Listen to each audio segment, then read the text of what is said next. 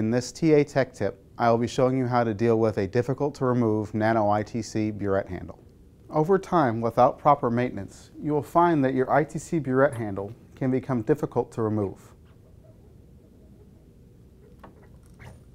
To correct this problem, you need to apply a high quality vacuum grease to the O-ring on the burette handle. So just take some vacuum grease onto your finger and apply this to the O-ring by turning the burette handle around until you have a good coverage of vacuum grease on the O-ring. You can then take a chem wipe or any other tissue and remove any of the excess vacuum grease.